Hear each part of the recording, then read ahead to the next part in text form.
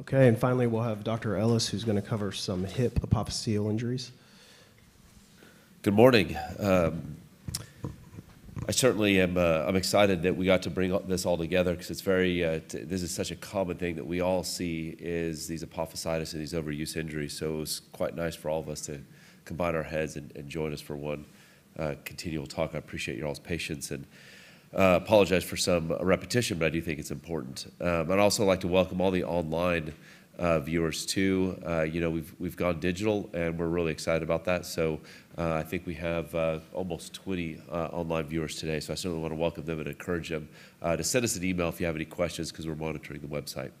I'm going to talk about hip and pelvis apophysitis, primarily around the pelvis. That's what we see it very often, and surprisingly enough, for such a common condition that we see so often, there's very, very little in the medical literature that guide us for our treatment. I have no disclosures. Starting off with two cases, and I really brought two because we got to talk about the whole pelvis. It's not just one area, but I got a 15-year-old female. She's a runner. She likes to run, track, really all year round. She's just cross country in the fall, track and field in the spring. She's starting to have hip pain with running. Those are her images on the top there. Then we have a 16-year-old female. She's a gymnast, 25 hours plus per week, not uncommon for our patient population, and she has a little bit of back pain that she describes when she lands after overuse, not an acute episode. So we're going to go to apophysitis of the hip and the pelvis. I usually use the term Osgood-Schlatter of the hip. I use this term because everybody knows what Osgood-Schlatter is, but I said Osgood-Schlatter of the heel, the hip. So what is it? Apophysitis, I find sometimes I have to describe to parents, but apo is really Greek for away from, physis is growth, and then itis is inflammation. So these prominences that are your bony prominences that really are your secondary growth centers that get inflamed for many of the reasons that we've stated today, because the cartilage is softer and it gets irritated, and we'll talk a little bit more about that in a second. So when you look at this as an AP of your pelvis, and when you think about your pelvis and you want to talk about all the apophysis around your pelvis, there's quite a few. We've got them all over the place. And when you really want to take a critical look, it's all where these tendons attach to that create this traction apophysitis. So commonly we'll see the hamstrings at your ischial tuberosities. You've got your hip flexors, both at your ASIS and AIIS. And then you've got your hip abductors, also a little bit of hip flexors too around your iliac crest as well. And then your pubic symphysis, you got your abdominal muscles, your adductor longus, a few there. So you can see all of these muscular attachments to this cartilage secondary ossification is what causes this inflammation. And there's a particularly interesting curve that we use.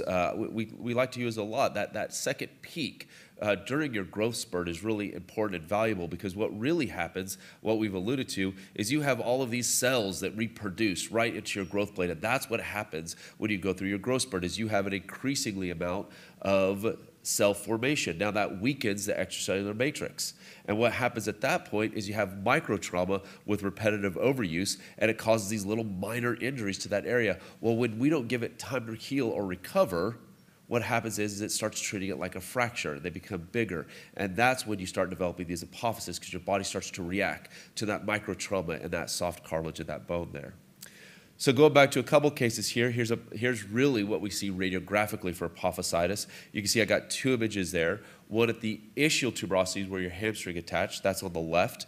And then up high at your ASIS, you see the irregularity. That just doesn't look like normal bone. It looks like cloudy bone. It's just not normal there. And so that really comes to light on our two cases here, in which you have a female runner that has pain when she runs, so her ASIS, where she has hip flexion, and then you have our gymnast, in which she complains of back pain, but it's really posterior gluteal region, and that's where she has the ischial tuberosity apophysitis as well. Now, we've described this as traction apophysitis because it's recurrent stress of these tendons as they pull against the cartilage. It is an overuse condition. We think it's because they work too hard and they don't allow their body to recover.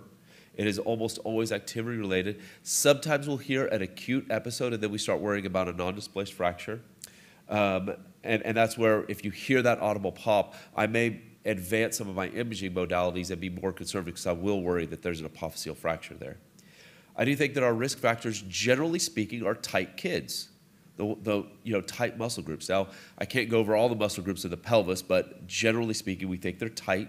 We think this happens early in season when they don't really properly condition before they start and when they don't allow their bodies to recover. So it's the runner who runs all year round. In looking at each one specifically, now this is up here for your reference, but primarily your iliac crest. Your iliac crest has a lot of muscular attachment. It goes all the way to the back. So sometimes this can be confused with back pain. We see this in our long distance runners, our gymnasts primarily, but we can also see it in other sports. Your AIIS, a little bit harder to diagnose on physical exam. It is from your rectus, so one of your hip flexors. We do see it in your long distance runners as well as your gymnasts. Your ischial tuberosity, soccer players, gymnasts, primarily this is where your hamstrings attach, okay? And then you have your pubic symphysis here. I primarily see it by practice in soccer players, but it's right in the center of your groin, and that's where we see osteitis pubis as well, or inflammation of the growth plate at that portion of your pelvis.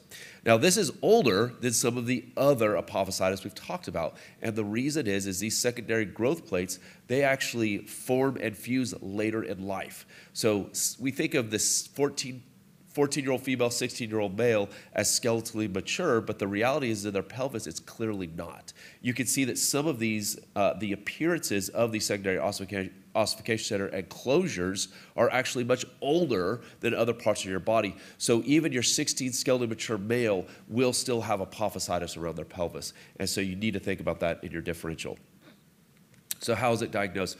I find this to be a very easy diagnosis, particularly around the hip, because it's tenderness palpation right at that bony region, or you isolate the muscle group and they reproduce the pain with resistance of that muscle group. So when you look at the pelvis, your iliac crest, we can all feel our iliac crest. Even if we have a few love handles, you can still find your iliac crest around there. ASIS, same thing. You can always palpate this on almost anybody. Pubic symphysis, a little bit more of a challenging location to palpate, but oftentimes if this is tender, you've got the diagnosis as well. And then ischial tuberosity, I like to do this prone, and I'll do prone, and I like to put my finger right at the origin of the hamstrings. This handout here, I do not believe that these all need x-rays. However, oftentimes once they come to see me, we will get x-rays. The reality is I do think x-rays assist with the diagnosis if it is unclear. I traditionally refer to an AP frog of the pelvis. You can see even here, this gentleman who has osteitis pubis, you can see irregularity of that growth plate right in the center. This should be really smooth bone, and you can see how it just looks a little bit fragmented or even just irregular through there. Extensive differential diagnosis, you got to worry about things like intra-abdominal. Females may have some ovarian cyst, hernias you've got to think about, and certainly in these long-distance runners, I always worry about stress fracture of the hip as well. So how is it treated? Rest, rest, rest. You've seen that on many of our slides so far because we can't advocate that certainly enough. I do think cross-training is a reasonable option. With activity modification, you could change what you do. You don't have to stop doing sports. You don't have to stop, exercising, but maybe not running. Try something else. Do something for 60 days, 90 days. In severe cases, I do think weight-bearing restriction can help. Absolutely no running for 8 weeks. And then once they're pain-free, doesn't mean they can start going back to the activity. Oftentimes, I recommend them to wait 4 additional weeks before they go back. Now, when you think of beyond or some of the more resilient cases, I do think physical therapy, particularly in these athletes, is really important, and I advocate it for almost all of my resilient apophysitis. I do think that it's important, particularly during the rest period as well. I think passive motion early on can be extremely valuable. Once you're pain-free, you can start working on some gentle stretching, but don't overdo that early on when they're still in the inflammatory phase of the condition. Muscular balance, sometimes this is because one area is too strong and the other one is not compensating, or there's compensatory problems occurring. Physical therapists are teaching me a lot about this frequently, so muscular balance can be really important. There is a few reports of this in the medical literature about a bone stimulator, small case series. Don't use this routinely in my practice, and it can be very, very expensive. Surgery and the use of biologics. On some resilient cases, I do think that this may be worth discussion. I've had a few patients in which we've had this conversation and even proceeded to the surgical, but I'm afraid that it's just too early to really know if there's a scientific, really great rationale behind it. So it is a common overuse condition, and it is in the older adolescents, talking about hip and pelvis apophysitis. I do think the diagnosis is primarily clinical, and that's really a bit of common theme for all areas of apophysitis that we've talked about today. And the treatment is rest. It really is. We cannot mimic this with anti-inflammatories or special physical therapy or special injection or PRP or blood products. The reality is they've got to rest or change their activity.